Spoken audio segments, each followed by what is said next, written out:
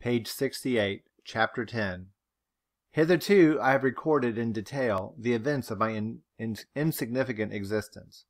To the first 10 years of my life I have given almost as many chapters. But this is not to be a regular autobiography. I am only bound to invoke memory where I know her responses will possess some degree of interest. Therefore, I now pass a space of 8 years almost in silence. A few lines only are necessary to keep up the links of connection.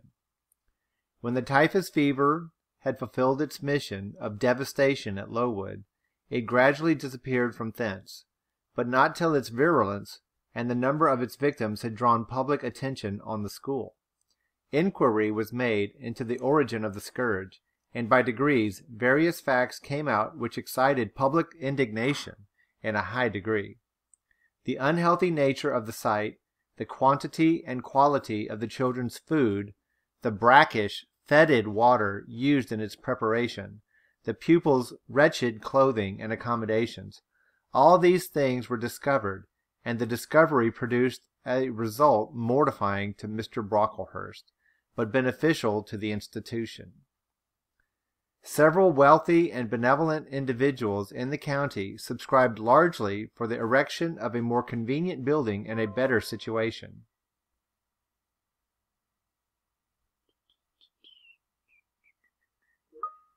New regulations were made, improvements in diet and clothing introduced, the funds of the school were entrusted to the management of a committee. Mr. Brocklehurst, who from his wealth and family connections could not be overlooked, still retained the power of treasurer, but he was aided in the discharge of his duties by gentlemen of rather more enlarged and sympathizing minds. His office of inspector, too, was shared by those who knew how to combine reason with strictness, comfort with economy, compassion with uprightness. The school, thus improved, became in time a truly useful and noble institution. I remained an inmate of its walls, after its regeneration for 8 years, 6 as a pupil and 2 as a teacher, and in both capacities I bear my testimony to its value and importance. During these 8 years my life was uniform, but not unhappy, because it was not inactive. I had the means of an excellent education placed within my reach, a fondness for some of my studies, and a desire to excel in all, together with a great delight in pleasing my teachers, especially such as I loved, urged me on. I availed myself fully of the advantages offered me. In time I rose to be the first girl of the first class. Then I was invested with the office of teacher, which I discharged with zeal for 2 years, but at the end of that time I altered. She sounds like the perfect student. Miss Temple, through all changes, had thus far continued superintendent of the seminary. To her instruction I owed the best part of my acquirements. Her friendship and society had been my continual solace. She had stood me in the stead of mother, governess, and latterly companion. At this period she married, removed with her husband, a clergyman, an excellent man, almost worthy of such a wife, to a distant county, and consequently was lost to me. From the day she left, I was no longer the same. With her was gone every settled feeling, every association that had made Lowood in some degree a home to me. I had imbibed from her something of her nature, and much of her habits. More harmonious thoughts, what seemed better regulated feelings, had become the inmates of my mind. I had given an allegiance to duty and order. I was quiet. I believed I was content. To the eyes of others, usually even to my own, I appeared a disciplined and subdued character. But destiny, in the shape of Reverend Mr. Naismith, came between me and Miss Temple. I saw her in her traveling dress step into a post-chaise shortly after the marriage ceremony.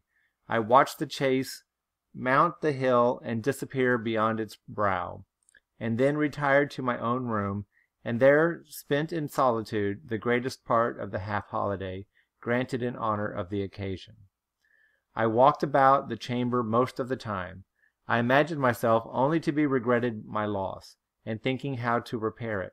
But when my reflections were concluded, and I looked up and found that the afternoon was gone, and evening far advanced, another discovery dawned on me, namely, that in the interval I had undergone a transforming process, that my mind had put off all it had borrowed of Miss Temple, or rather, that she had taken with her the serene atmosphere I had been breathing in her vicinity, and that now I was left in my natural element and beginning to feel the stirring of old emotions. It did not seem as if a prop were withdrawn, but rather as if a motive were gone. It was not the power to be tranquil which had failed me, but the reason for tranquillity was no more. My world had some years been in Lowood. My experience had been of its rules and systems. Now I remembered that the real world was wide, and that a varied field of hopes and fears, of sensations and excitements, awaited those who had courage to go forth into the expanse, to seek real knowledge of life amidst its perils. Wow, like that paragraph is written for high school graduates. That is amazing that she wants to move on and spread her wings and go beyond the confines of where she grew up and where she got her education. I went to my window, opened it, and looked out. There were the two wings of the building. There was the garden. There were the skirts of Lowood. There was the hilly horizon. My eye passed all other objects to rest on those most remote, the blue peaks. It was those I longed to surmount. All within their boundary of rock and heath seemed prison ground, exile limits. I traced the white road winding round the base of one mountain and vanishing in a gorge between two. How I longed to follow it farther! I recalled the time when I had traveled that very road in a coach. I remembered descending that hill at twilight. An age seemed to have elapsed since the day which brought me first to Lowood, and I had never quitted it since. My vacations had all been spent at school. Mrs. Reed had never sent for me to Gateshead. Neither she nor any of her family had ever been to visit me.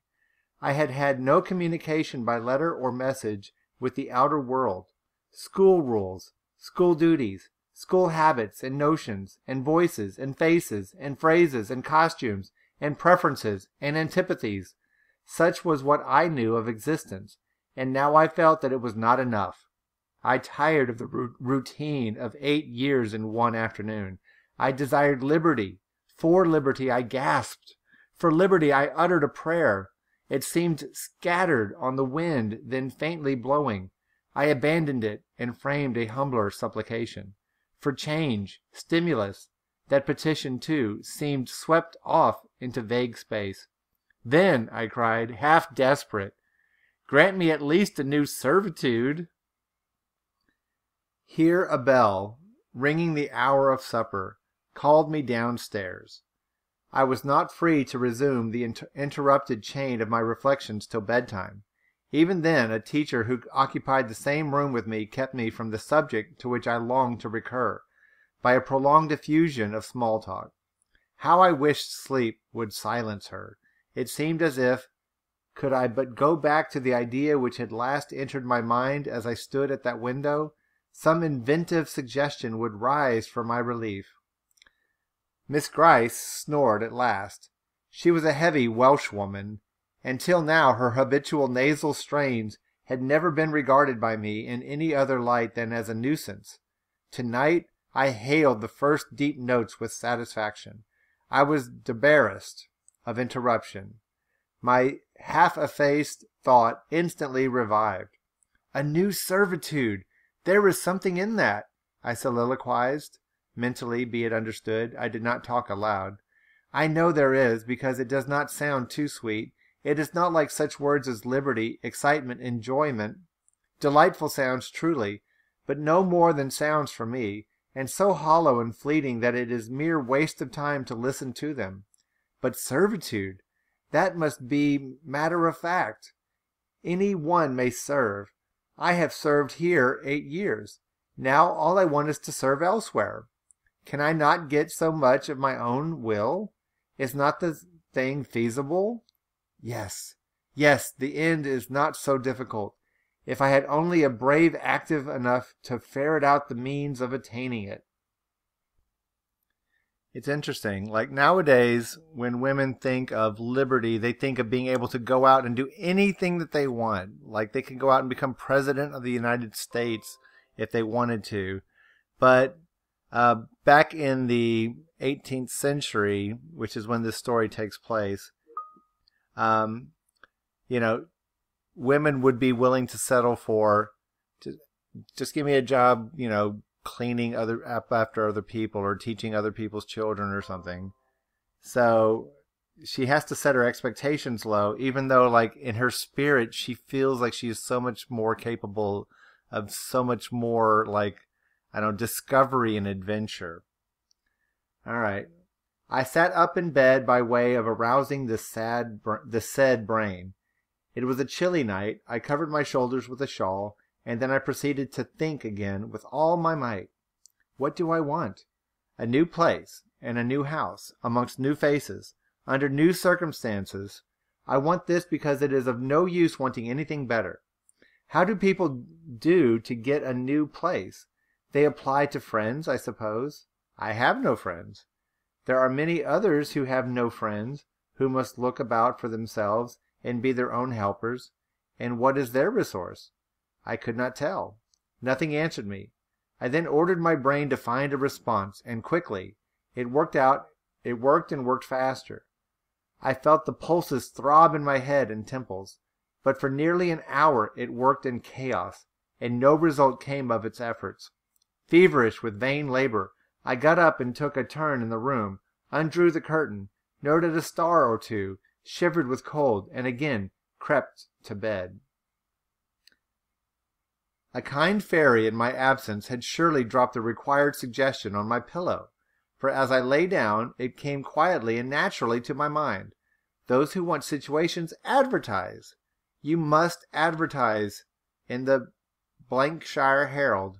Again, for some reason, the author leaves out the name and just puts a blank. How? I know nothing about advertising. Replies rose smooth and prompt now. You must enclose the advertisement and the money to pay for it under a cover directed to the editor of the Herald. You must put it, the first opportunity you have, into the post at Loughton. Answers must be addressed to J.E. at the post office there.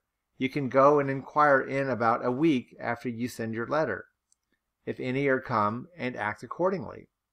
This scheme I went over twice, thrice. It was then digested in my mind. I had it in a clear, practical form. I felt satisfied and fell asleep. With earliest day I was up, and had my advertisement written, enclosed, and directed before the bell rang to rouse the school. It ran thus. Okay, so again, back in these days, a woman can't just go to, getajob.com and find a situation for herself. She has to, use the post office and the newspaper and pay to put her resume out there and hope that somebody reads it, is interested in what she can offer, and write her a letter saying that they would be willing to interview her. It was a very long taking process, but that's just the way that it had to be. They didn't have the technology otherwise. Okay, so here's what she wrote. A young lady, accustomed to tuition, had I not been a teacher for 2 years, is desirous of meeting with a situation in a private family where the children are under 14. I thought that was, as I was barely 18, it would do to undertake the guidance of pupils nearer my own age. She is qualified to teach the usual branches of good English education, together with French, drawing, and music.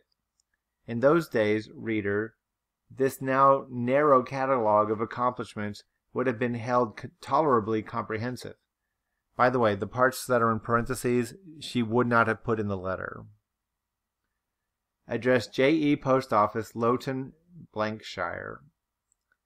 This document remained locked in my drawer all day. After tea, I asked leave for the new superintendent to go to Loughton, in order to perform some small commissions for myself and one or two of my fellow teachers. Permission was readily granted. I went. It was a walk of 2 miles, and the evening was wet, but the days were still long. I visited a shop or two, slipped a letter into the post office, and came back through heavy rain, with streaming garments, but with a relieved heart. The succeeding week seemed long. It came to an end at last, however, like all sublunary things, and once more, towards the close of a pleasant autumn day, I found myself afoot on the road to Lowton. A picturesque track it was, by the way, lying along the side of the beck and through the sweetest curves of the dale, but that day I thought more of the letters that might or might not be awaiting me at the little burg whither I was bound, than of the charms of Lee and Water. My ostensible errand on this occasion was to get measured for a pair of shoes, so I discharged that business first, and when it was done, I stepped across the clean and quiet little street from the shoemaker's to the post office. It was kept by an old dame who wore horn spectacles on her nose and black mittens on her hands. "Are there any letters for J.E.?" I asked. She peered at me over her spectacles, and then she opened a drawer and fumbled among its contents for a long time, so long that my hopes began to falter. At last, having held the document before her glasses for nearly 5 minutes, she presented it across the counter, accompanying the act by another inquisitive and mistrustful glance. It was for J.E. "Is there only one?" I demanded. "There are no more," said she, and I put it in my pocket and turned my face homeward. I could not open it then. Rules obliged me to be back by 8, and it was already past 7. Various duties awaited me on my arrival. I had to sit with the girls during their hour of study. Then it was my turn to read prayers, to see them to bed. Afterwards I supped with the other teachers.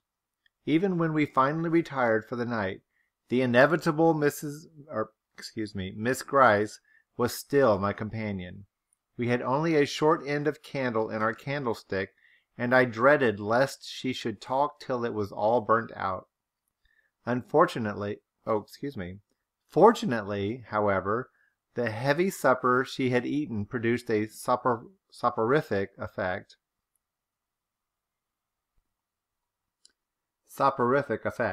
She was already snoring before I had finished undressing. There still remained an inch of candle. I now took out my letter. The seal was an initial F. I broke it. The contents were brief.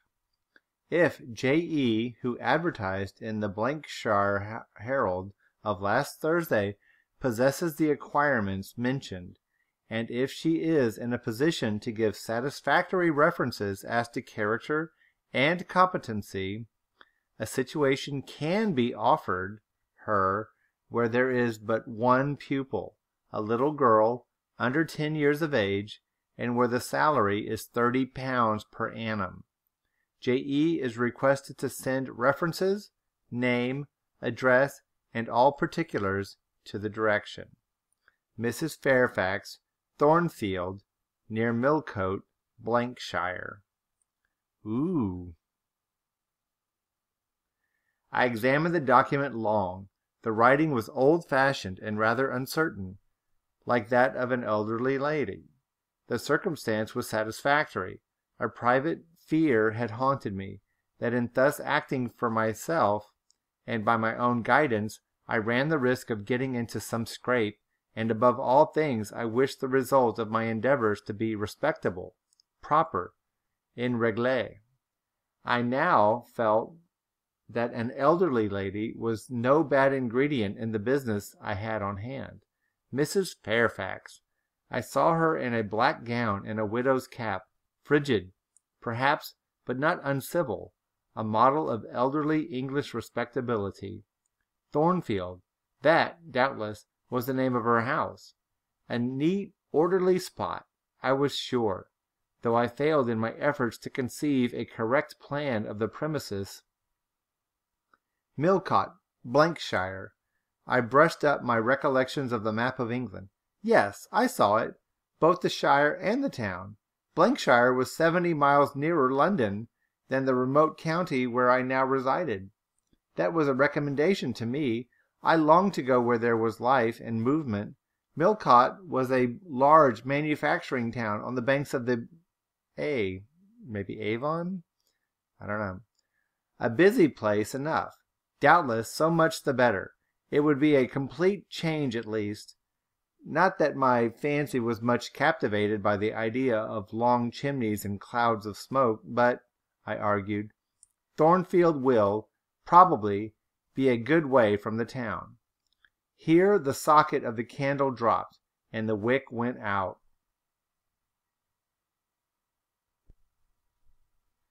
Next day, new steps were to be taken. My plans could no longer be confined to my own breast. I must impart them in order to achieve their success.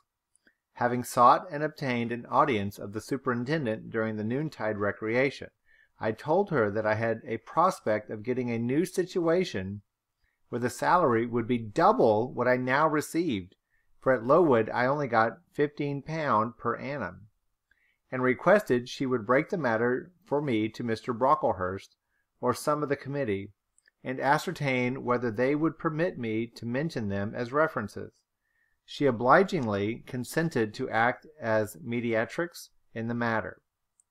The next day she laid the affair before Mr. Brocklehurst, who said that Mrs. Reed must be written to, as she was my natural guardian. A note was accordingly addressed to that lady, who returned for answer that, quote, I might do as I pleased. She had long relinquished all inheritance in my affairs. End quote. This note went the round of the committee, and at last, after what appeared to me most tedious delay,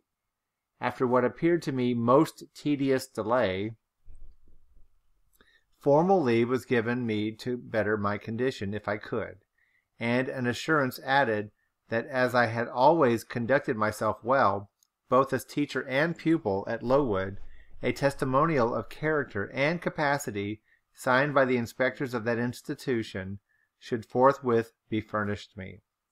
This testimonial I accordingly received in about a month, forwarded a copy of it to Mrs. Fairfax, and got that lady's reply, stating that she was satisfied, and fixing that day fortnight as the period for my assuming the post of governess in her house. I now busied myself in preparation. The fortnight passed rapidly. I had not a very large wardrobe, though it was adequate to my wants, and the last day sufficed to pack my trunk, the same I had brought with me 8 years ago from Gateshead. Wow, that's old. The box was corded, the card nailed on. In half an hour the carrier was to call for it to take it to Loughton, whither I myself was to repair at an early hour the next morning to meet the coach. I had brushed my black stuff travelling dress, prepared my bonnet, gloves, and muff, sought in all my drawers to see that no article was left behind, and now having nothing more to do, I sat down and tried to rest. I could not.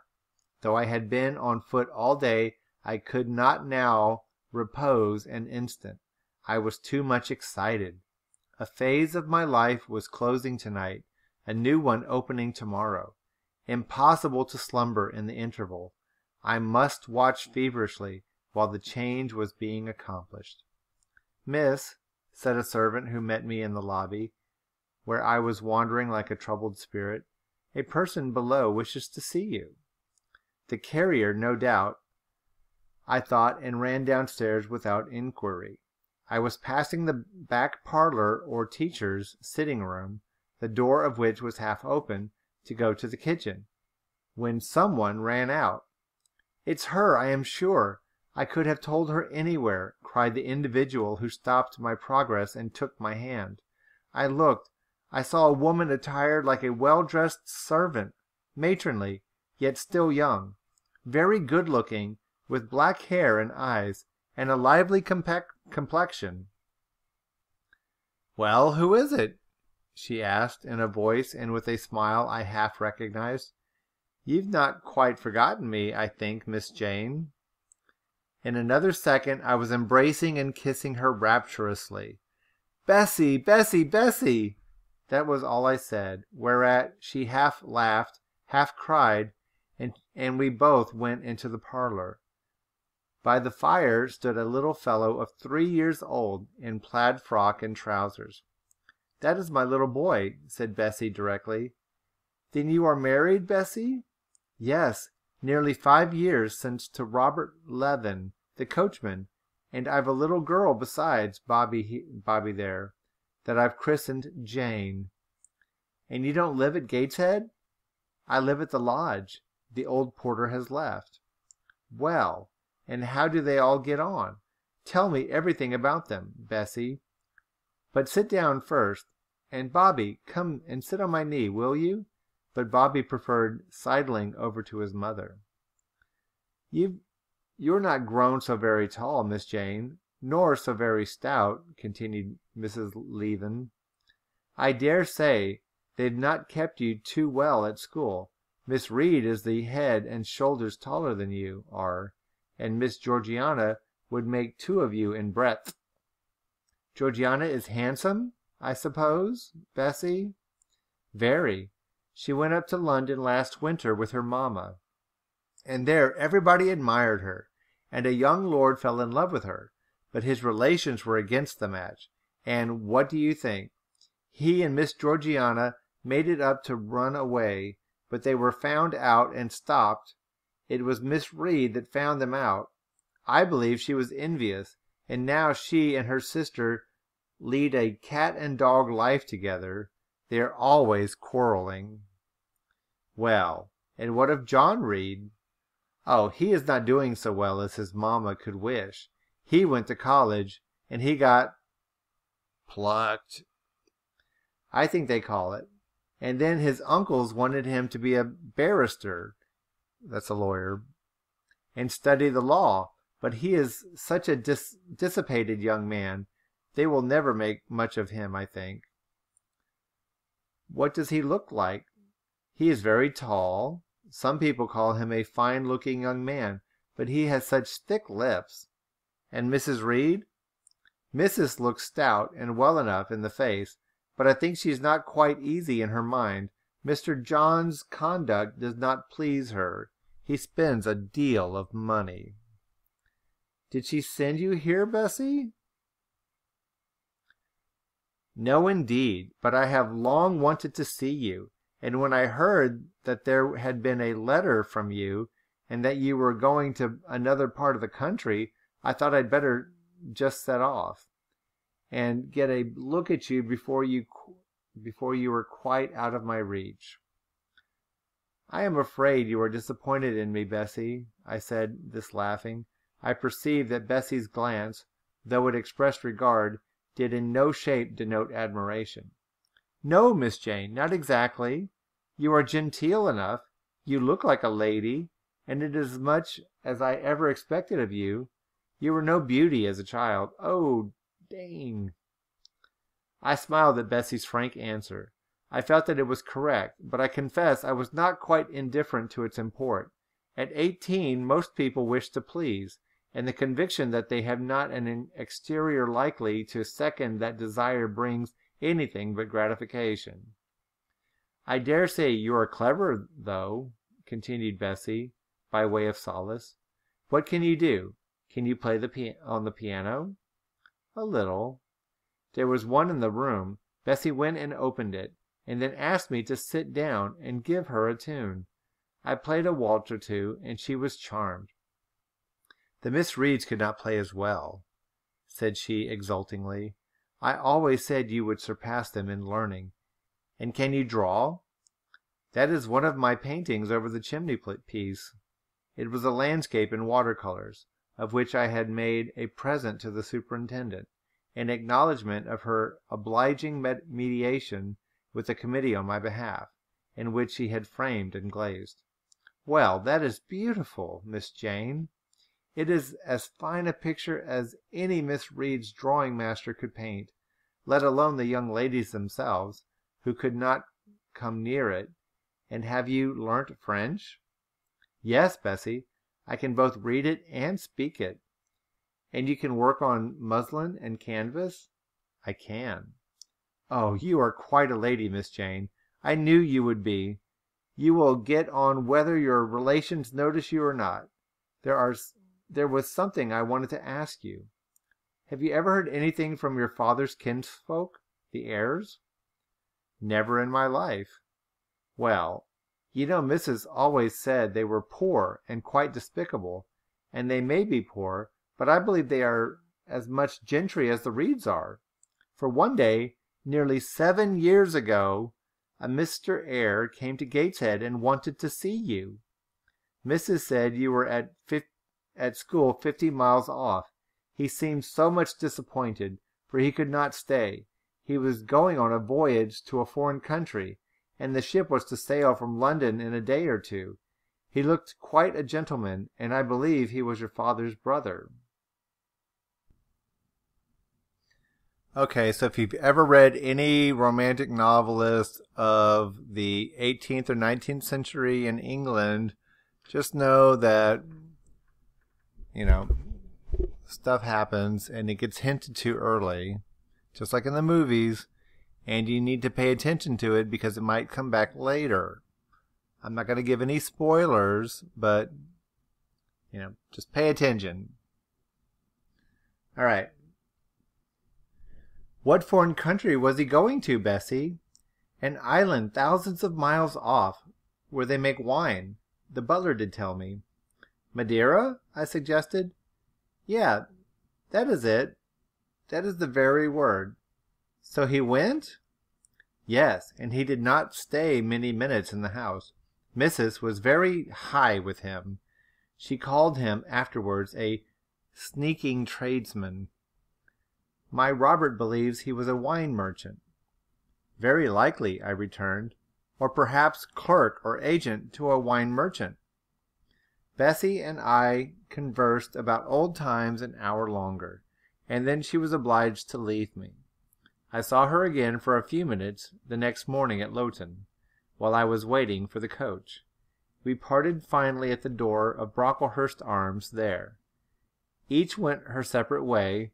She set off for the brow of Lowood Fell to meet the conveyance which was to take her back to Gateshead. I mounted the vehicle which was to bear me to new duties and a new life in an unknown environs of Millcote.